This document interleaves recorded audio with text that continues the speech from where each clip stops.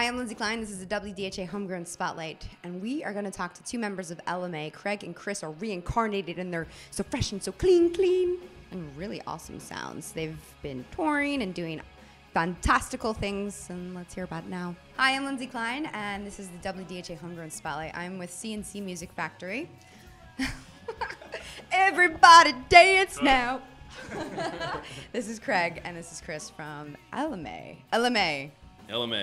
LMNOP. You know, that's almost like an abbreviation, LMAO. Like, okay. We've been there. That's happened. It's an E. It's been discussed. Elemae. It's been used for other things. How long has Elemae been around? 12 plus years. Wow. Yeah. That makes you guys really young. Yeah. Thanks. Totally. 12 plus years as Not a consistent. band. Yeah, we broke up in 2008. Did nothing for a few years, and now Chris and I are doing a lot. rekindled Their We're love just for friends. each other. They're dancing. Make music. Well, you've been doing a lot. Europe? Yeah? Yeah, How was that? that was fun. That was How did you Surreal. get into that? Really, the label we're on wanted an acoustic song from all of their artists. We had already written it, so we went and recorded it, and then they just said, "Why don't you come over?" Oh, okay. So they're based in Europe. Yeah, England. Okay. yeah. I mean, it was basically, you know, we weren't playing together, and that compilation was the reason why we started doing something together again. Because I happened to say, like, hey, what if I asked Chris of Elemae, do you want to, you know, make some music again? We can add a song to the comp, and they were like, sure, if you want to do it, go for it. That really, you know, sparked the whole ball rolling. Well, being on a label is pretty rare for my Homegrown Spotlight blogs. So, talk about that. How did you get on this label? One of you. Shudder to Think tribute, right?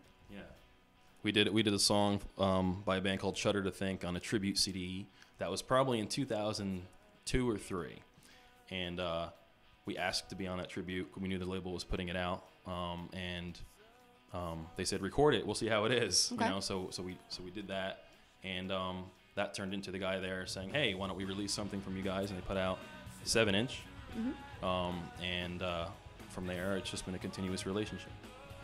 Awesome. It's Engineer Records. Okay. Very, very cool. Not a lot of people are on labels or anything, so I'm sure they'd be interested to, know how you did it. So thanks. It's exciting. Talk about the sound of Elemae. How would you describe it? The band, I mean, obviously acoustic is acoustic, but, a vibe. How about just Yes. answer it how you want to answer it? Indie / somewhat classic rock. Have you been compared to anybody? We've had a when we used to play more avidly as a full band, we would be that band that would not fit here, or here. We would kind of play with the hardcore bands. We definitely played with mostly post-hardcore bands because as a band we had more of that sound, but we did have, I guess, a much more fuller sound. We would have stripped down stuff like acoustic stuff already on our albums, and we would have some pretty heavy stuff, not aggro heavy, but I guess we were always kind of that band that we always felt like we didn't fit with the current, with what all our friends were doing. So Yeah.